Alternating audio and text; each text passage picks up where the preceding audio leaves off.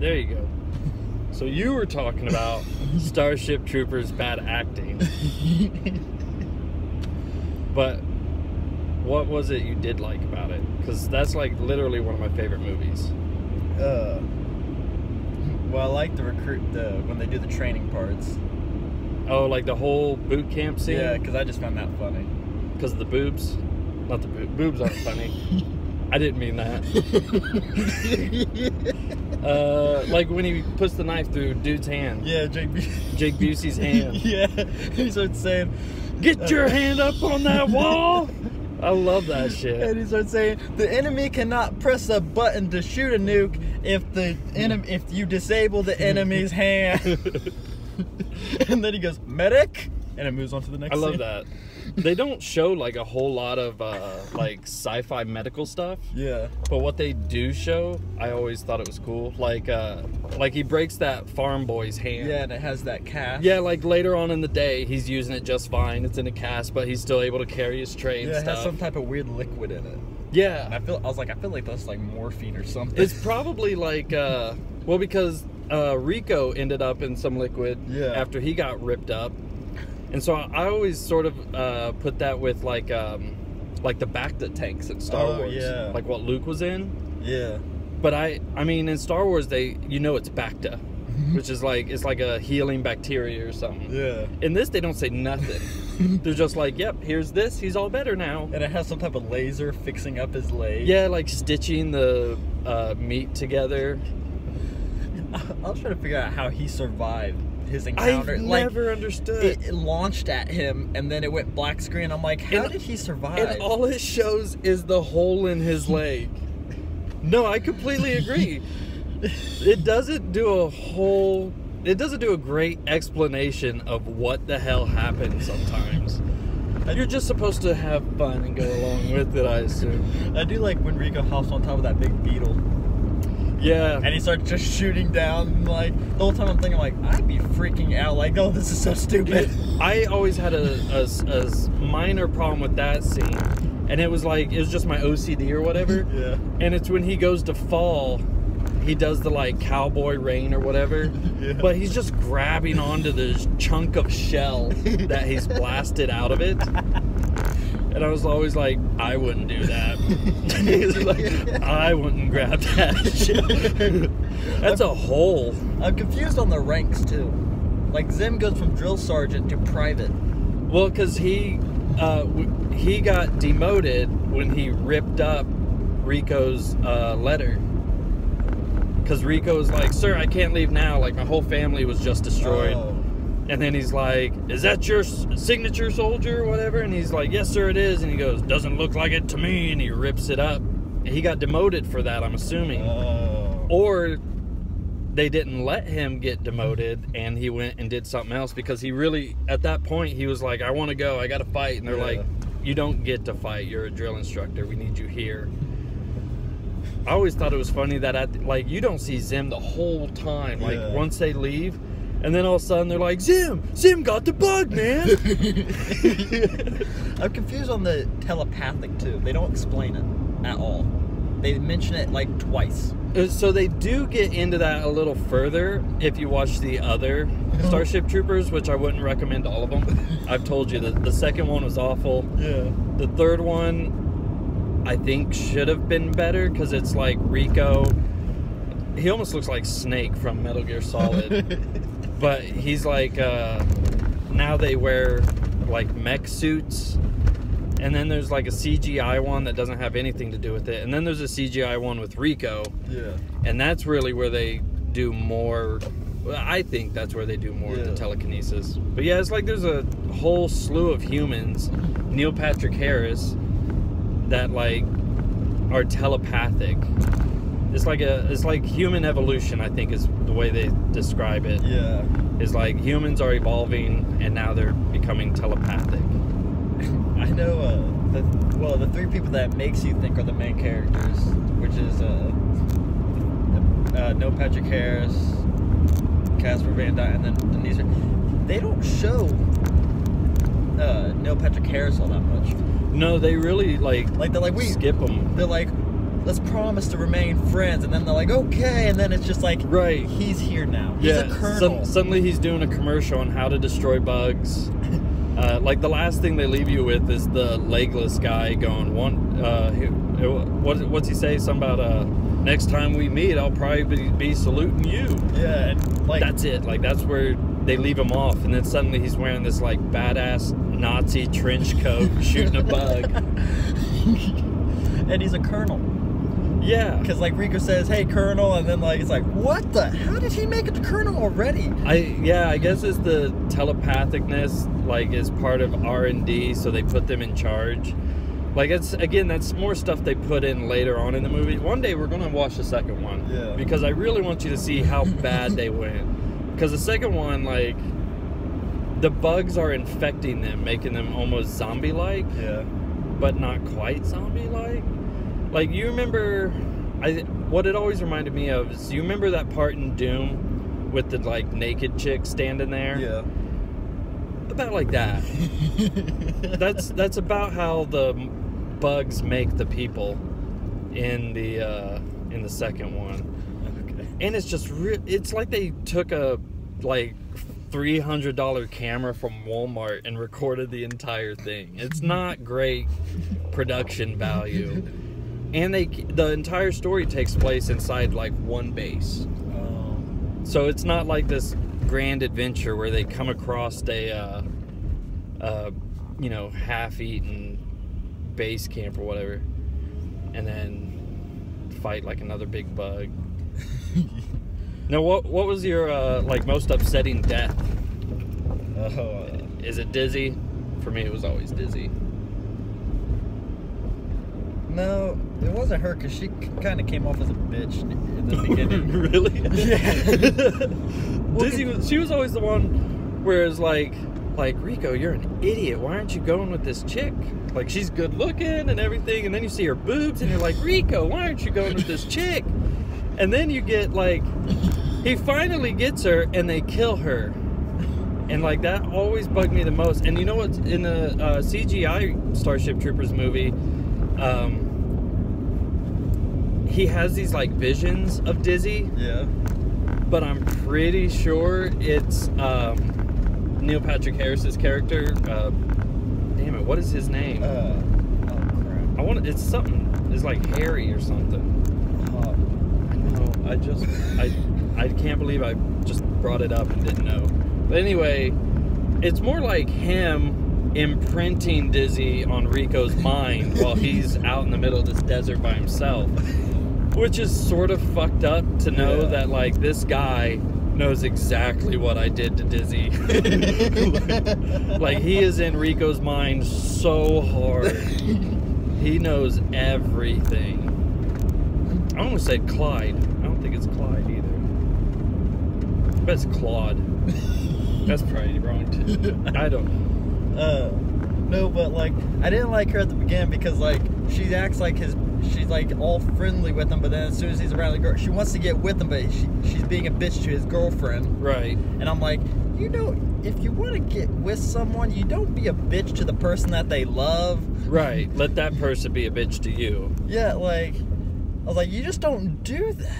And well, to me, I always looked at it as like she was part of the group, but she was sort of like she had sort of distanced herself because she wanted Rico, and Denise Richards instead had him. Like that's how I always took it.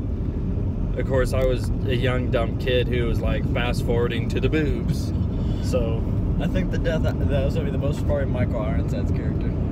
Fair. Like he gets pulled down, like he's getting his legs ripped off, and instead of wanting to be legless, he's like, just do it, Rico. Along with your bad acting part, I always thought that was one of the worst acting scenes, where he's like, you know what to do.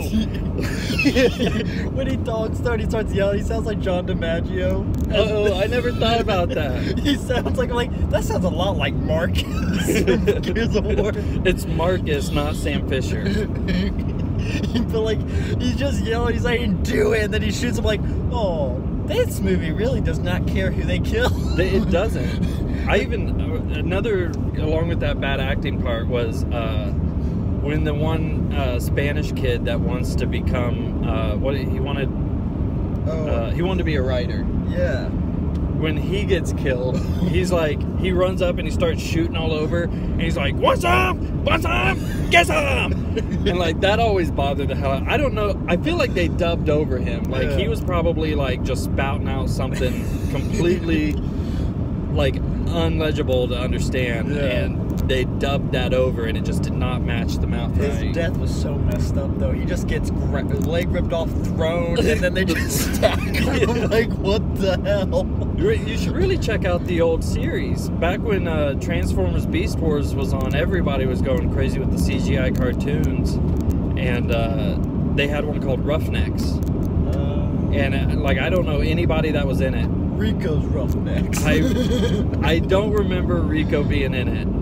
I don't remember anybody at all. I remember seeing faceless soldiers getting mauled by those aliens. That was the guy who plays as the sniper. I guess supposed to be a sniper. He's the only one with the scope on his rifle. Okay. I realized he's the guy who plays as Gabriel on Walking Dead, the priest. Oh shit! I never even placed it. Yeah, I realized like that's Gabriel. But man, there's a part on his lines that is just, I guess, cringy. It's when he goes. I think I know what you're talking about. When Rico goes to saying, "This is the Roughnecks," and he's like, "Rico's Roughnecks." Like, no, you do not need to say that. It's like, man, you're really kissing ass for the new commander, and, like, aren't he's you? just smiling at him. He does that same thing that the Spanish kid does when he goes to die. He does. He starts saying, "You want?" Like, why are you saying it? Just shoot. I noticed that too. It's like, if you want to yell, you don't have to say words. Well, see, and another thing it did was like that Xander guy. Yeah. Such a fucking asshole. He reminded me of Rob Lowe, the way he looked a little bit. But then, like, at the end of the movie, I was like, oh man, Xander died. I actually think it would have been better if he stayed alive and Denise Richards died. But she was the badass pilot. She was the badass pilot, but all she was a distraction for Rico. And then they compare the Carl. It's Carl. Carl. I told you it was like Claude or something. Carl put the image of a moth climbing up his mom's leg to get the ferret to go like attack his mom. Yeah. So he put the vision. I thought it was a grub. A grub, okay. Yeah. So then he puts the vision of Denise Richards in Rico's mind to get him to go and attack the well, I don't honestly, do you think that was bait to capture the brain bug, or was he trying to help save Denise Richards? I can't remember her character's name. She's just Denise Richards. Ex Charlie Sheen. Right now you got me trying to figure out her name. I know, my bad. Carmen. Yeah, Carmen. Carmen and Rico, okay. But his first name's actually Johnny. Yeah, well, I always remember that, Johnny Rico. Yeah. That was kind of a cool name. It's kind of cliche name, too. It's very cliche. It's like all your heroes are like Finn, Flynn, Jack. Yeah, because I watched the trailer for 3 because it has on the special feature, or the bonus features for the first movie. Mm-hmm. And I watched it and it says Johnny Rico. I'm like, that is such a cliche name. It's very cliche. But, yeah, I think he just really wanted Carmen to live. He was like, she's one of my best friends. She has to live. See, that's what I always thought, but I was just sitting here thinking, I was like, they made the whole grub ferret mom analogy, or metaphor, or whatever, comparison. It's like, he wasn't saving a grub. Yeah. The whole point of that was to get his mom. Yeah. The mom in this situation would be the brain bug. Yeah. The grub being Carmen. I guess he would be trying to. It probably would, because that guy blew up all those bugs. And it got the brain bug to go, because the guy blew it up with the tiny nuke. Yeah, and then Zim captured it. Yeah, because it got it to run away. I was so glad at the end of that, too. They weren't like, Zim got the bug, man. He was like, bullshit, I got the fucking bug. He was just like, congrats, Zim. Good job. I do like, I'm still trying to figure out how Denise lived. Like, she got stabbed to the shoulder. Xander got stabbed in the leg. I'm like, he has a better, and like, she still has that thing stuck inside of her, and I'm like, man, you talk about cringy parts. what the one that really fucked me up when I was younger is when it would pick her up. Like, you know what I'm talking about? It picks her up and brings her to the brain bug. Yeah. Just by that thing through her shoulder. And she's like, ah! I'm like, yeah, me too.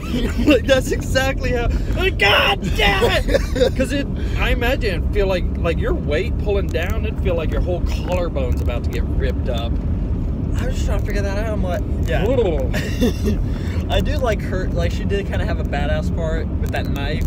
Yeah. Like, it finally shows you why they have knives. I'm like, it does make sense. Like, when are they going to use that knife against the bug? Like, I wanted them to have a scene where they get bit and they're like stabbing. When did a knife ever come in handy before you discovered the brain bug?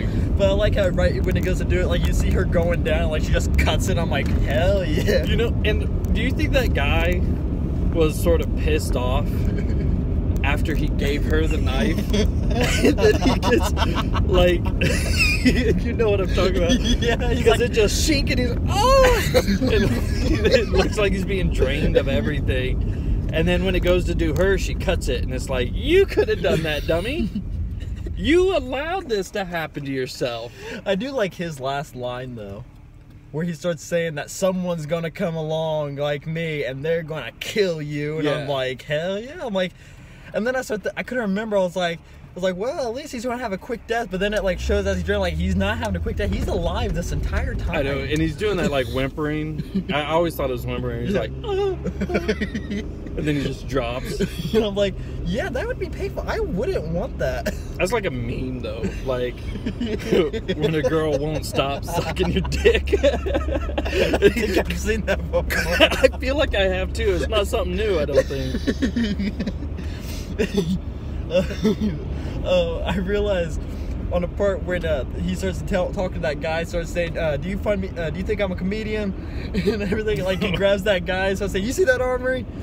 Run laps around, and then the guy goes, and then he starts to say, run! And that one dude's just like, shink! Yeah, he goes and yells, he's like, hey, keep pace! And I realized when the guy pulls out that thing and he extends it, the guy, the one Spanish guy, he looks back at him, and as soon as he sees the baton, he takes off running even faster. I would too.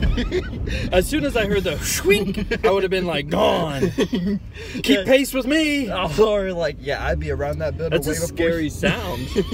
Especially after getting hit by your drill sergeant. And just wham. I'm so happy they didn't kill off Jake Busey though.